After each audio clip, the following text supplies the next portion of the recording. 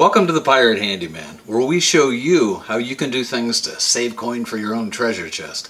This is stuff that you can do, just common sense. You don't have to be a professional. If you kind of dig what we're doing, hit that subscribe button down below, give us a like, and if you have any questions or even suggestions, put them in the comments below. So today we're going to be talking about air conditioners and what you can do to help lengthen the life of your air conditioner, help it run more efficiently, and even save you some money on your electricity bill. Now, when it comes to pretty much any type of appliance, but especially with the air conditioner, dirt is not your friend. As a matter of fact, you're hearing this here first. Dirt is dirty. What it actually does, in this case, it's going to restrict the airflow and cause the unit to have to work harder in order to keep the house cool. So that's why there are filters. And there's several different types of filters. We're going to talk about a couple of them today. But we're going to show you how to keep the air moving and keep it moving more efficiently, which not only is going to save you money, but it's also going to save wear and tear on the unit itself.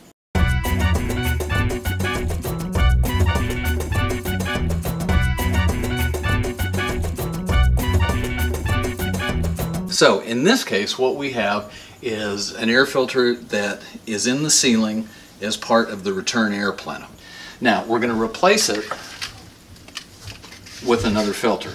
You'll see that pretty much any type of filter you buy is going to have an arrow that tells you which way the airflow is supposed to go. Now this happens to be a very inexpensive filter. Costs a couple of bucks. Used to be able to get them for 99 cents. You can spend all the way up to $15 to $25 for the filters. You need to research them a little bit to decide what's best for your situation. There's hypoallergenic type of filters. There's some that are not quite as cheap, I guess you could say. But just research them a little bit and see what's going to work best for you. You should replace your filters every 30 days, no matter what type that you have, because they're going to get gummed up with the dust and they're going to cause your unit to have to work harder. Now, in this particular thermostat, there is a feature that it tells me every 30 days, it'll say replace filter. Problem is, I don't look at this all the time. So I will set an alarm. I actually write it on a manual calendar that every 30 days it's time to replace the filter. So let's go up there. Now the first thing that we want to do is we want to clean off the vent. So we're just going to take a duster and we're going to go up here and we're going to clean the grate off. We want to get as much of this dust off of here as we can. And then once we get that cleaned off, in this case there's just two little tabs here that we're going to turn, and it's going to drop the old filter out. So we'll set this down. Now I like to go ahead and just clean all the way around here and get as much of the old dust off as possible.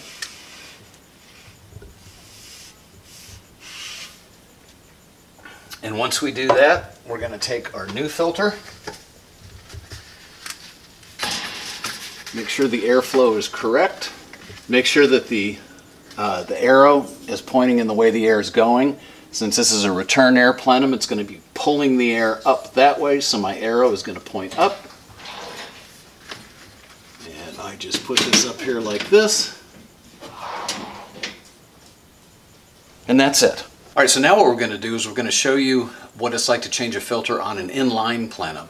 An inline plenum is where the filter is going to actually slide in to the plenum because it's in all one contained unit, usually in a closet.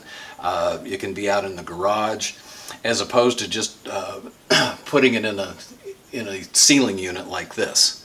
And once we do that, we're going to come back and we're going to show you one more thing you can do that's actually going to make it run more efficiently.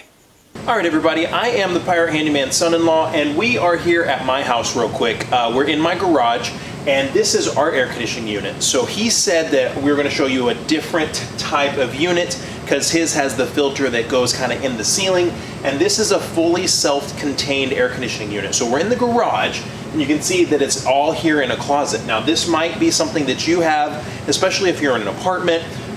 You might this might be the type of air conditioning unit that you have. And so in mine, the filter goes below, but sometimes the filter comes in the side. And the thing you want to remember is the airflow is always getting sucked in from the house. So right over here is our house. So my airflow is coming in like this and going up, okay? So it's very, very simple. All you do is you find wherever your door is, open up your little door, and then you can pull out your filter so you can change it. Okay, and then here's the filter right here. Now, what you want to look for is, you want to look for, see the little arrow right there? There's a little arrow. You always want that arrow facing the direction the air is going. So in this situation, the air is coming in from the house, okay, and going up like that. So I want my arrow facing up. So to change it, I mean, you just put your new filter, all right, you got it in there, arrow facing up, boom, close, and that's done. Now, if you have one where it's on the side, then it's the same concept, okay? But that's just the other type of air conditioning unit that you might run into that's just a little bit different than the one that he was showing you. All right, so we've changed the filters inside, but there's still one more thing to do to help your air conditioner. Now, as we talked about, dirt's the enemy. And as you can see on the outside compressor unit, you've got fins, and this is where it is pulling air in, and it's pushing it out the top here with this big fan. It's just creating a convection cooling for the compressor unit itself. So the first thing we want to do is turn it off. Now in this case, I happen to have a breaker outside. If you don't have an outside breaker next to the unit itself, then you'll have to go to the circuit breaker panel inside. So we turn it off.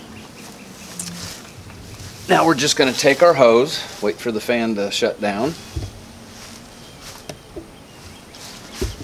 We're going to turn the hose on, and we're just going to spray out so we can get all of the gunk that is up against the inside of it and push it out. We don't want to do it from outside because it's just going to push the stuff into the mesh that is surrounding this, and it's just going to gunk it up further.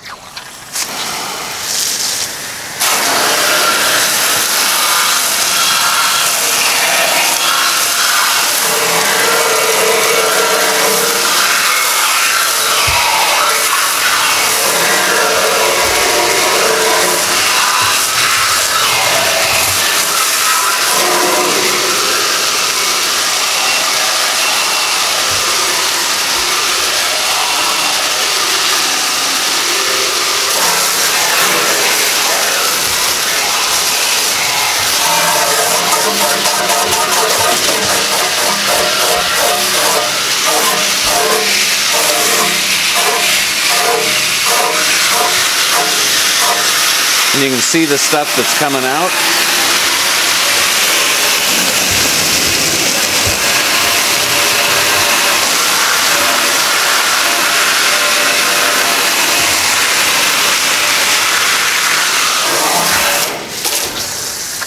And again, the reason for doing this is it makes the unit operate more efficiently, so it's going to save you money. It's going to save you a coin in your treasure chest as far as your energy costs go. And also it's going to make it last longer, because if the unit doesn't have to work as hard, then it's just going to last longer. So unlike your breaker switch that you have on a breaker panel, which is a switch that comes on and off, this is just a pull-out switch. And what it does is it just breaks the connection. So we pulled it out. Now we can put it back in and just make sure it's in there the way as tight as it can get, and you can hear the unit coming back on. Now, thanks for joining us here on the Pirate Handyman. If you kind of dig what we're doing, hit that subscribe button down below, give us a like, and give us some suggestions if there's some other things that you'd like to see. Here's to smooth sailing.